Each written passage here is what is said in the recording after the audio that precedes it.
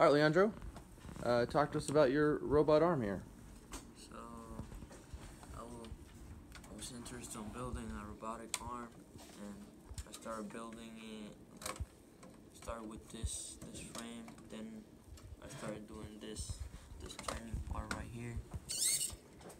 Then I went into this motor to make it do that. I went through different type of mechanisms to make it stay in the same place. Then found these gears so it stays in the same place that is right there and doesn't go down. And like the whole process took me probably like 2 weeks to finish it. Nice. All right. Then I just programmed it to do what I wanted to do with the controller.